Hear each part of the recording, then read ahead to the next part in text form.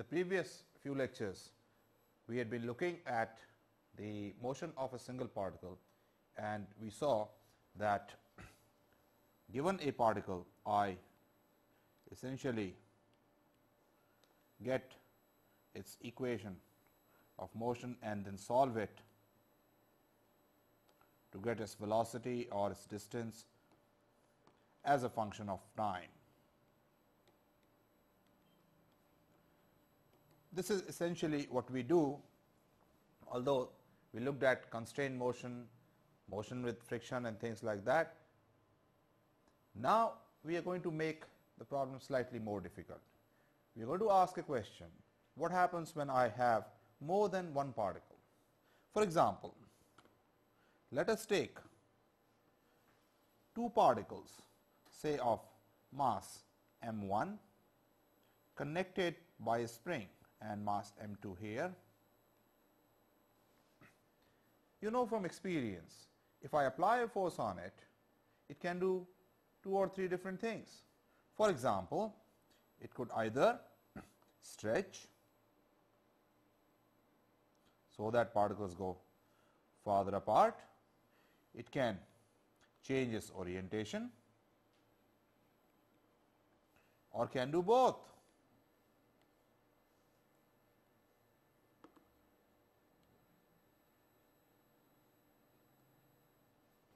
And mind you, in all this process, there is a force that is acting on both the particles through the spring, and I am also applying a force on this and a force on this. So, how do we go about describing such a motion, and what happens when the number of particles increases?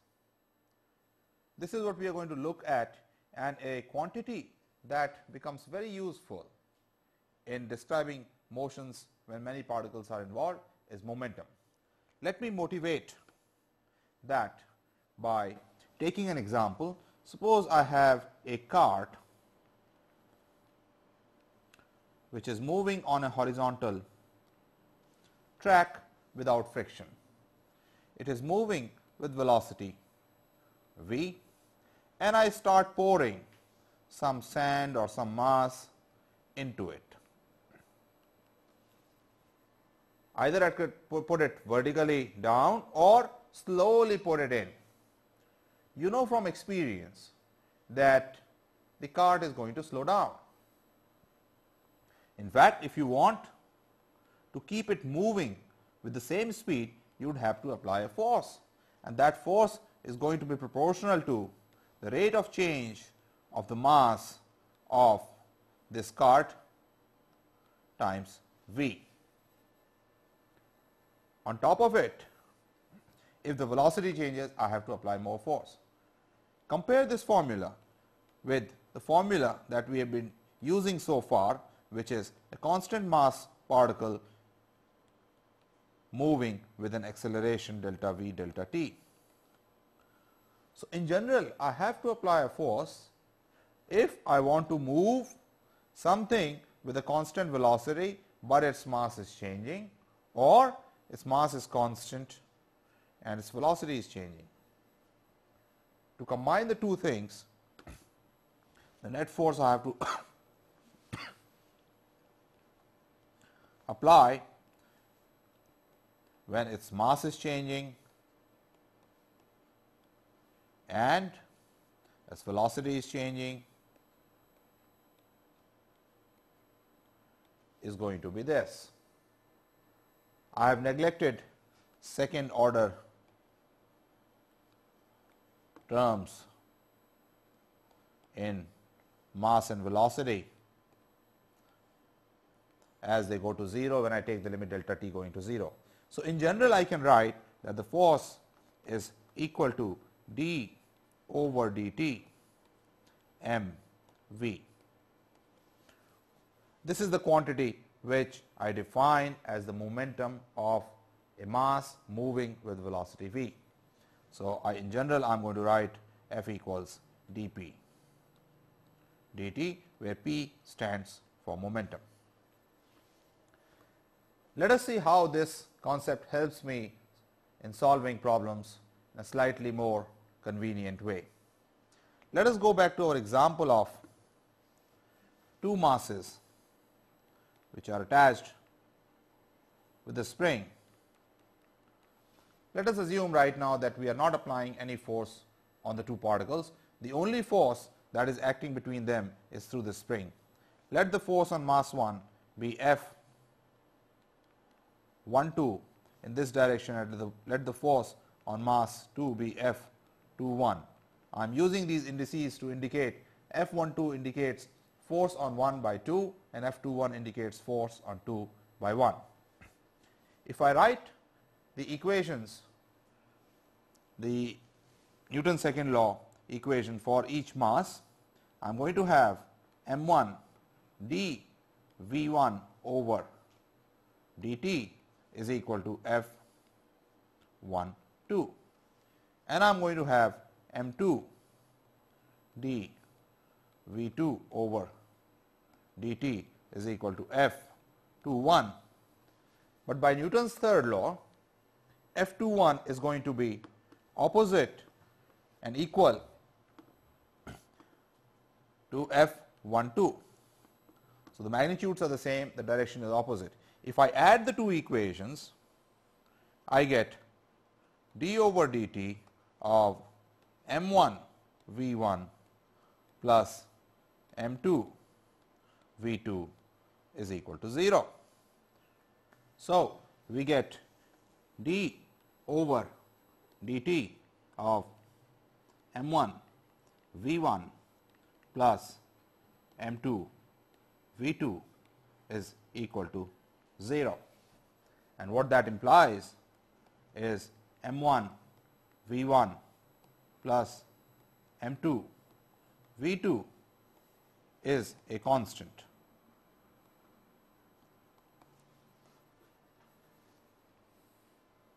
So, what we learn is that no matter what the interaction between the two particles is, I have taken it to be most general, F12, F21, as long as Newton's third law is satisfied, is obeyed, m1 v1 plus m2 v2, or the momentum of the first particle plus the momentum of the second particle, which I will call the total momentum of the system, is going to remain a constant.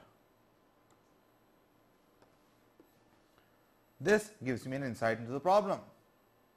The particles may be doing anything on their own. For example, as we said earlier, they could be stretching, they could be rotating. No matter what they do, this quantity is going to remain a constant. This is the statement of conservation of linear momentum in its simplest form, and when combined with other conservation laws like energy conservation, it gives me a great handle to solve mechanics problems.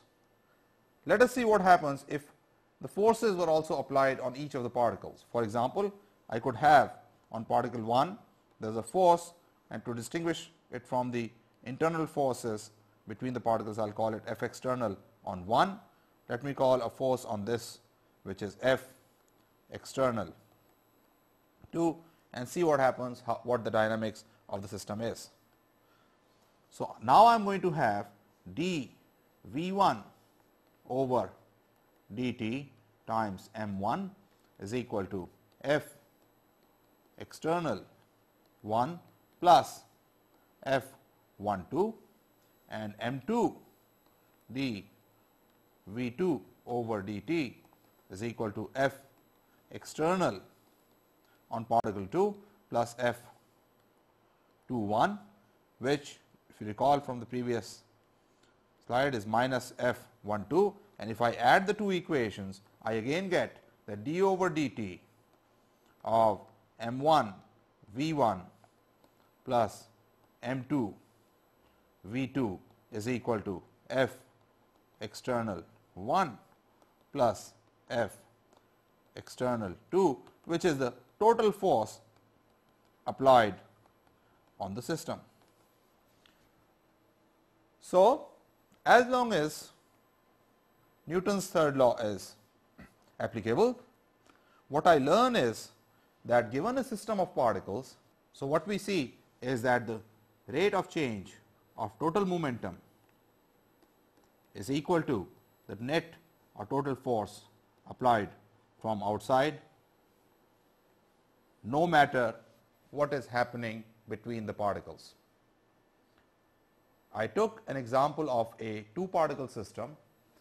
Is it true in general? Let us see.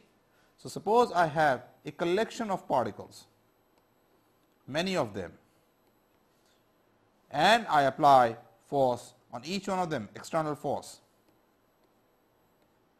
which I will call F external on ith particle. In addition, they are also interacting with each other,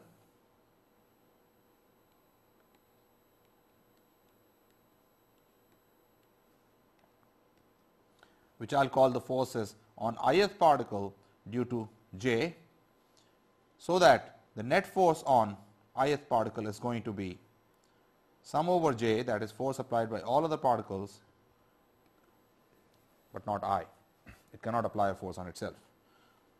So that if I write the equation for ith particle, it is going to be mi d vi dt is going to be equal to F external on the ith particle plus the forces due to all the other particles, which are going to be equal to summation j, j not equal to I, F I j. To see how the net mass or all the particles move together, I sum over I, so that I write this equation as summation over I mi dvi over dt is equal to F external I summation over I plus summation I j over both I not equal to j F I j summed over. This is a generalization of the formula previously written for two particle system. This you recognize is the rate of change of total momentum P, which I defined as summation of individual momenta. This should be equal to, this is the net external force. So, F external total plus this term I j, I not equal to j, F I j. Let us see what this term adds up to. You can already anticipate it should add up to 0. How does that happen? F I j summed over I and j, I not equal to j, I can write as 1/2 summation I j, I not equal to j, F I j, and just interchange the indices j I, because I am summing over I and j completely, it does not really matter. But by Newton's third law, F I j is equal to minus F j I. So, this term adds up to 0, and therefore, this term is 0, and what we learn then is dP dt for a many particle system is also equal to F external only, where F external is the total force. It is the sum of individual forces applied on each particle. This is a general statement, and you can right away see that if F external is 0, then dP dt is going to be 0, and therefore, net momentum is going to be conserved. So, let us see this again.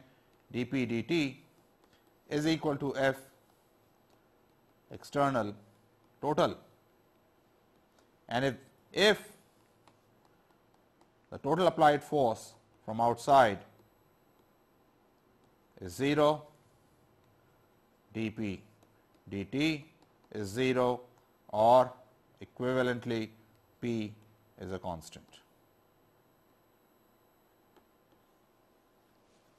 So, for a many particle system also, if there is no force applied from outside, the total linear momentum is conserved, and that is a fundamental statement of physics. It is used in conjunction with other conservation laws and makes solution of problems easier at times. Let us then get a feel for how we can visualize the motion if I look at momentum. Let me again write this equation, d by dt summation I mi vi is equal to F external total. Since this is a collection of particles, mass is a constant, so let me multiply this by mass m. I'll write in a minute what m is, and write summation I mi vi over m is equal to F external total, where m is the total mass of the system, which does not change with time because I am considering all the particles. No particle is leaving the system or coming into the system. Then you see, if I define a quantity R, center of mass, and from now on I am going to write it as R Cm is equal to summation mi Ri over m, then the velocity of the center of mass v Cm is equal to summation mi dri dt over m, which is equal to summation mi vi over m, and the equation m summation mi vi over m d over dt is equal to F external total can then be written as m d v c m dt is equal to F total. I am dropping term external right now. What does this tell me? This tells me that I have a collection of particles. They may be interacting with each other, they may be doing many things with each other. As long as the interaction force between the two particles is equal and opposite, there is going to be a point in the system denoted by R Cm, which is going to move as if it is a point particle with total mass m. This gives me a very nice feel about the system. So, if I have, suppose, a body consisting of many particles and there is some net force on it F external, this body may get D-shaped, it may get different orientation, but if I take a point which is same as the center of mass, this would keep moving according to the equation F equals m d2r Cm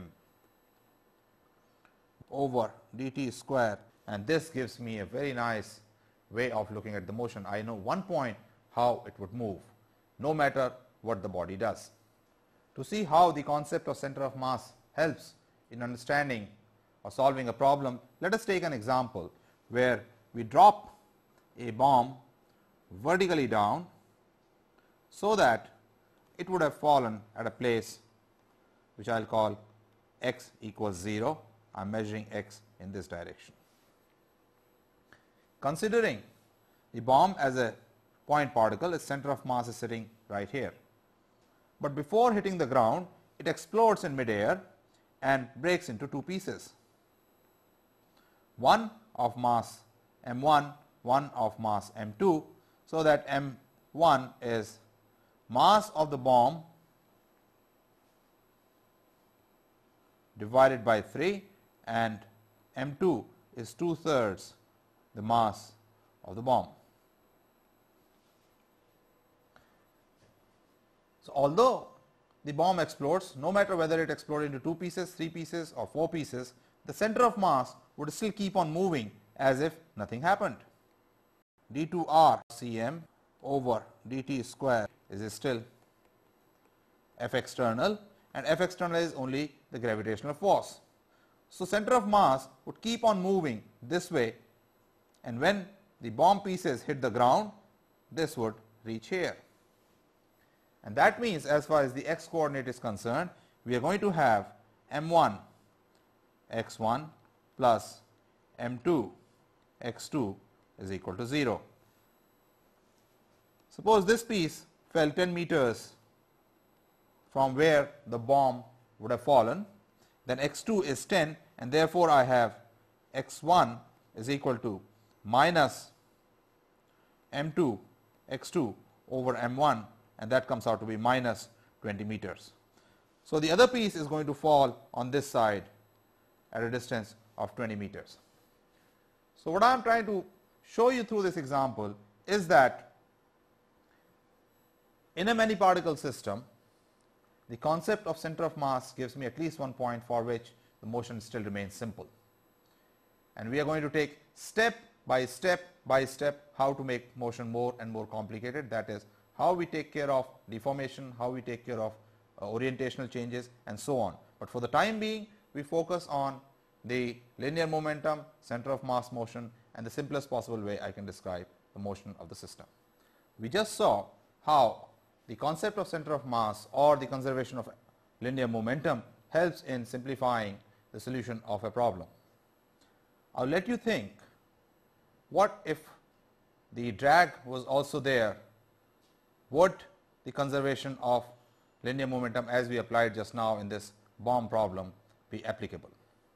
Let us change gears now and go to a slightly different problem, which I would call the problem of momentum transfer. Let us for that look at a ball hitting a wall and bouncing back with the same speed. So, it comes in with speed v and goes out with speed v. What has happened to its momentum? Its momentum initially was in this direction. Let me call it p initial, which is m v, and the final momentum is p final, which is minus m v, because it has just bounced back. So, the change in momentum is going to be minus 2 m v. I know that delta p delta t, which is going to be minus 2 m v over delta t, where delta t is the time for which the ball was in contact with the wall, is the force that the wall has applied onto the ball. So, this is, I will call the average force. I am calling it the average because I do not really know how it changed with time. If the wall has applied that much force to the ball also has applied equal and opposite force on the wall. So, a ball hitting a wall applies a force on it. Let me now ask, is this average force that I have written as 2 m v over delta t with a minus sign here, same as the force at different instants? The answer I do not know, but let us try to find out. Let us model the ball hitting this wall as if it gets squeezed in a simple manner like this, and the force it applies after being squeezed by an amount x, this being x, is F equals kx, and since this is a hard ball, k is much greater than 0. It's a very large number. So it's like a very hard spring. If it hits and the force is this, obviously after hitting the ball is going to perform a simple harmonic motion, so that I can write this as k a sine omega t, where omega would be the characteristic frequency of oscillation with this k and the mass of the ball. So we see that the force on the ball is of the form roughly as k a sine of omega t. I have chosen sine because initially the displacement is 0. And therefore, if I were to plot it with respect to time, it would look something like at 0 it starts, goes up and comes down like a sine wave, and at this point the ball has left the wall. Since k is much greater than 0, this peak is going to be very high, K A, and the time is half the period, which is going to be pi over omega, which is going to be pi square root of m over k, a very small number. So therefore, what you see is that there has been a very large force spread over a very small time, pi square root of m over k, because k is very large, this time is very small. So I may not even observe how the force is varying. All I see is ball hitting the wall and coming back. So in these situations, it's much better to talk about the net change in momentum, which is really f dt integrated from time t1 to t2, and I call this an impulse.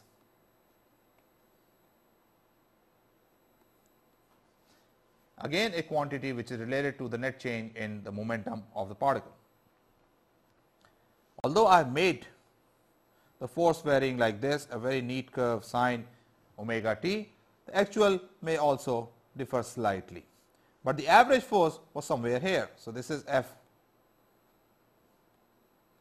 average, this is f maybe real, and this is f as I have modeled it.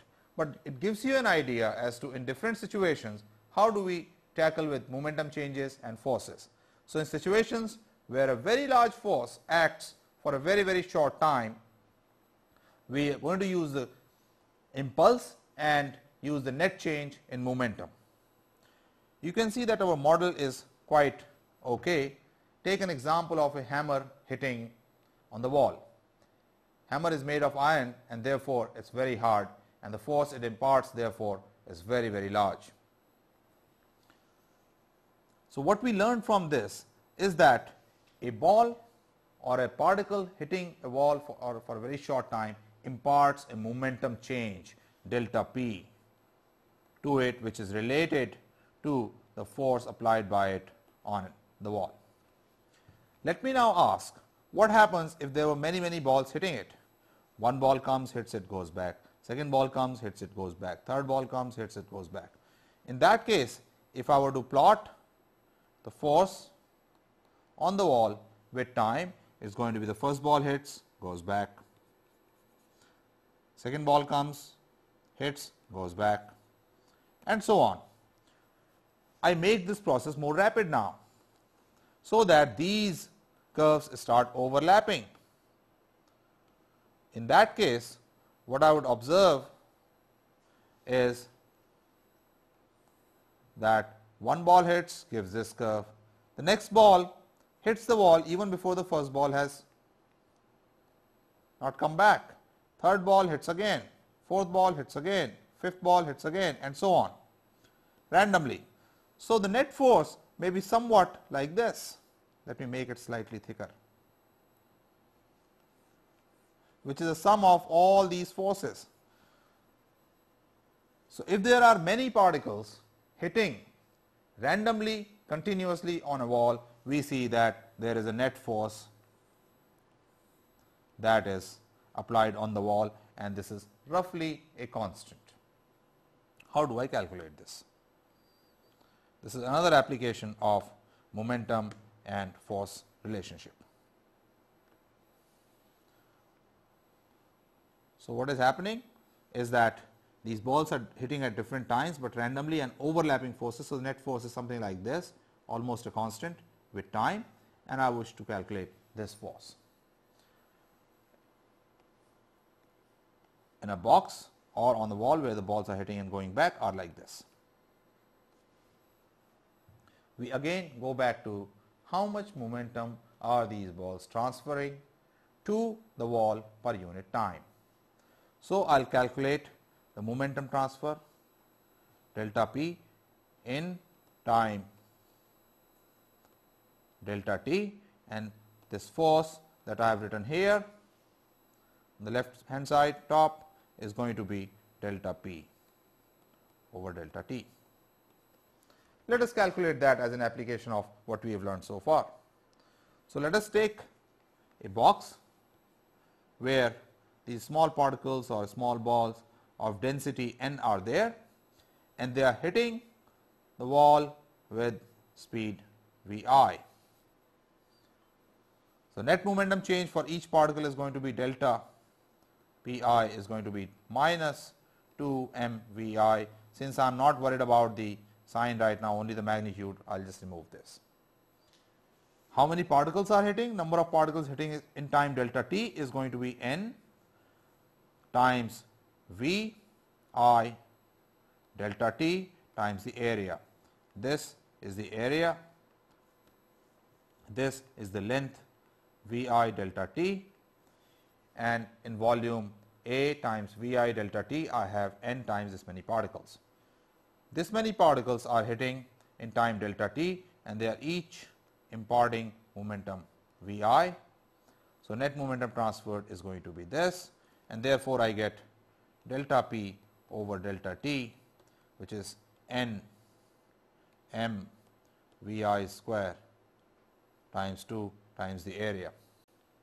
This is the net momentum transfer, and therefore, this is the force applied by these particles on the wall.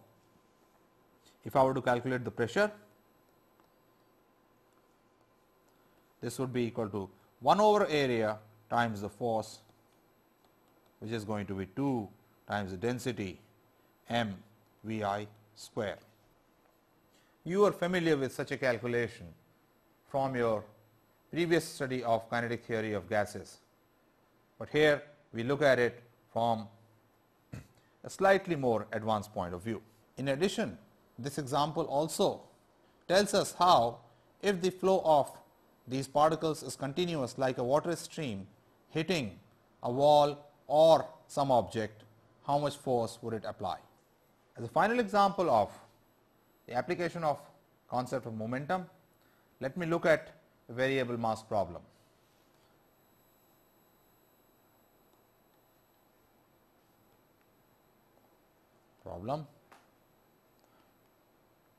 Where on my system of interest either the mass comes and adds on, or my system of interest is dropping some mass. A familiar example of this is the rocket propulsion, where the gases are exhausted. So, to formulate this, let me take a mass m, which is initially moving with velocity v, and onto this I add on a mass delta m, which was coming in with velocity u. If this is an outer space, there will be no external force on the system. If this is on Earth or some other planet, there will be gravitational force on the system. So, let us assume there is a net force F external acting on the system. In time delta t, therefore, the momentum change of the entire system is going to be equal to F external times delta t. Let us see what the momentum change of the entire system is. So, initially this mass is moving with velocity v, mass is m, mass delta u, and finally it goes to becomes a system of mass m plus delta m moving with velocity v plus delta v. Notice that I have taken all quantities to be positive, and that is to keep my calculations simple. I do not have to worry about any minus signs appearing anywhere. So, net change in the momentum is going to be the final momentum, which is m plus delta m v plus delta v minus m v plus delta m u, which is m v plus m delta v plus delta m v plus delta m delta v minus m v minus delta m u. This cancels with this. I combine these two so that I get the net momentum change to be delta m v minus u plus m delta v plus delta m delta v, and this must be equal to, this is a vector f external delta t, and therefore, I have m delta v over delta t plus delta m delta v over delta t is equal to f external minus delta m over delta t v minus u, which I am going to rewrite as f external plus delta m over delta t u minus v. I do so because this quantity I then recognize is nothing but u relative of mass delta m with respect to my initial mass. So, the system that I am focusing on satisfies this equation. When I take limit delta t going to 0, this term can be dropped because it is going to have a delta t on top and therefore neglected. So, final equation that I get then from this is m dv dt is equal to f external plus dm dt u relative. Mind you that the total momentum is still changing out according to this, but I am focusing on one particular system on which the mass is adding on or from which the mass is going out. Sometimes we get confused as to what sign should be here. The best way to remember this is, in a rocket problem, the velocity always goes up, dm dt is negative, u relative is negative with respect to the rocket, and therefore, this term is positive, and that is what we want if the velocity should go up. Let us try to apply this to the rocket problem. In my rocket problem, what we have is a rocket that exhausts gases, and this exhaust is at a constant relative velocity with respect to the rocket. So, suppose I fire a rocket from the earth's surface vertically up as a sample problem. Let me take this direction to be y, and therefore, I am going to have for the rocket m dv dt is equal to F external, which is only the gravitational force in the negative direction, plus dm dt u relative. U relative is u j in the negative direction, and dm dt is also negative, but that I do not have to write explicitly. So, and v is some v j. So, when I transform this vector equation in terms of these quantities, I have m dv dt is equal to minus mg plus dm dt times u. Oh, I took a minus sign here, so this is actually going to be minus.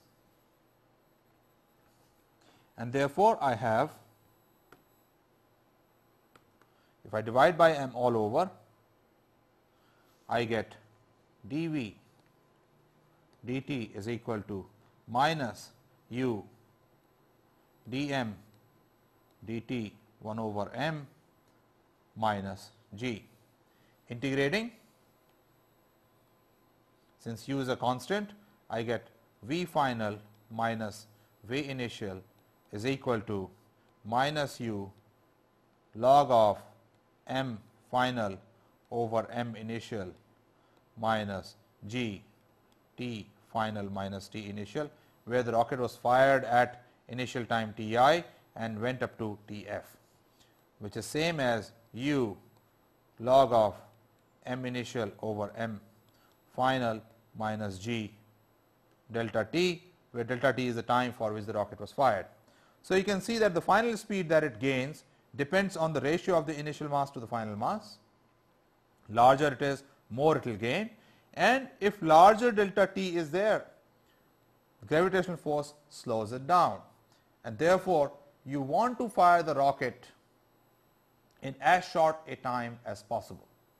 And that is precisely why when a rocket is fired, which you may have seen a PSLV going up or ASLV going up, there is a lot of fume, lot of fuel is burnt right in the beginning in as short a time possible as they can. So, what we have seen so far is that we have introduced the concept of momentum. We have seen that the momentum satisfies the equation dp dt is equal to F external only, irrespective of what the nature of force between the particles in a many particle system is. The only requirement is that Newton's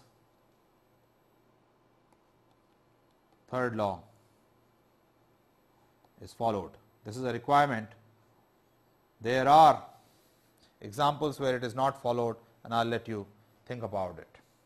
Third, we saw therefore that if F external is 0, the total momentum is a constant, and that helps in solving problems, as we will see in the coming few lectures. We also introduce the concept of center, let me just bullet them, of mass, and saw that this is a point which keeps on moving as if there was the total mass m sitting at this point. And finally, we looked at the variable mass problem. I would urge, because I will be using conservation laws in the coming few lectures, that whenever you apply conservation laws, you should also try to look at what is going on. For example, in the rocket problem, after all, rocket gets propelled in this direction because there is a force that is pushing it. So, you should ask yourself, where is this force coming from? Although I can get my answer, I can solve the problem in a very easy manner if I apply conservation of linear momentum, but you should look for how does this force arise. Let me look at the rocket problem. You see, what is happening is this gas inside which is being burnt, or the fuel which is being burnt, applies pressure all over. As long as this side is closed, the pressure on this side whatever force is applied balances the force on this side. The moment I open this side, this part is removed, the gas is coming out. So, the force on this side is not balanced, and consequently rocket starts moving in this direction.